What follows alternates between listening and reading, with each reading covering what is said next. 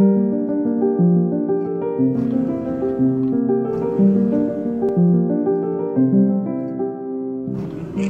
my name is Katelin Karbonik, and I'm the Associate Curator of Clothing and Textiles here at the Red Deer Museum and Art Gallery. Right now, I'm working on surveying the whole costume collection, which involves taking out each item individually and trying to figure out what it is and how old it is. This is a big job, and though I have training in historic dress, sometimes I come up against objects that I'm not quite sure about. In today's video, I want to share a couple strategies that I use when I come up against these kinds of objects, and maybe give you a couple strategies that you can use at home, using this jacket as an example.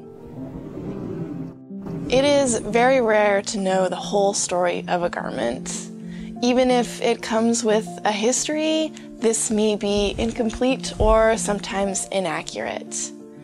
So another way of learning about a garment is to slowly and carefully observe it. Dress objects hold a lot of information in their physicality, and we can use this information to check our provenance information if we have any. So this is a red wool jacket that I pulled out of the collection without looking at its provenance. But even just by looking at it broadly, we can see that it looks very similar to a modern suit jacket with a couple key differences. For example, the pockets in this sort of different placement and the waist seam. This tells me that this garment falls into the Western tradition of tailored wool garments, but that it's probably not meant for typical day or evening wear. The fabric on it is very thick, and it doesn't hold creases well. This could suggest that the maker wasn't very skilled. However, when I take a look at the quality of the stitching, I don't think that this is the case.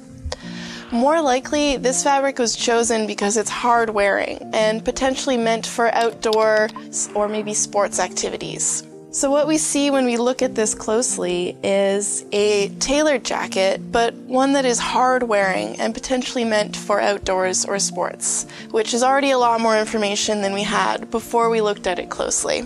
If we take a look at the inside of this jacket, we can see that it has been repieced in the lining quite a bit, indicating that it has been worn a lot.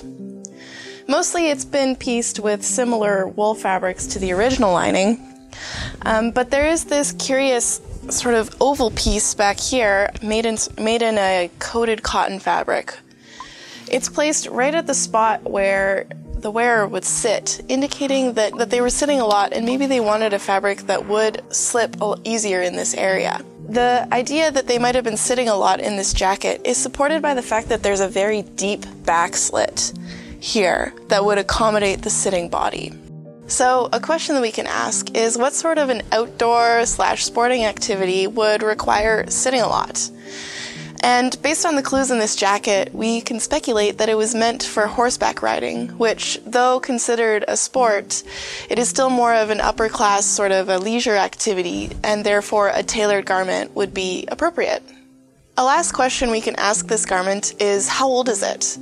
It's made with all natural materials, which means it could technically be almost any age. If a garment has synthetics in it, that can help us date it more precisely within the last 100, 150 years. However, this garment entered the collection in 1986, and based on the cut and construction, I would place it probably before the 1920s.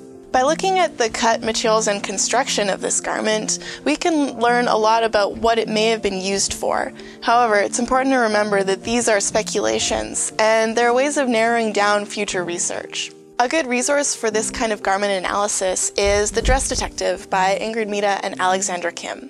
It lays out the process for this sort of research, and it also gives a bunch of cool examples that are similar to what we did today with this jacket.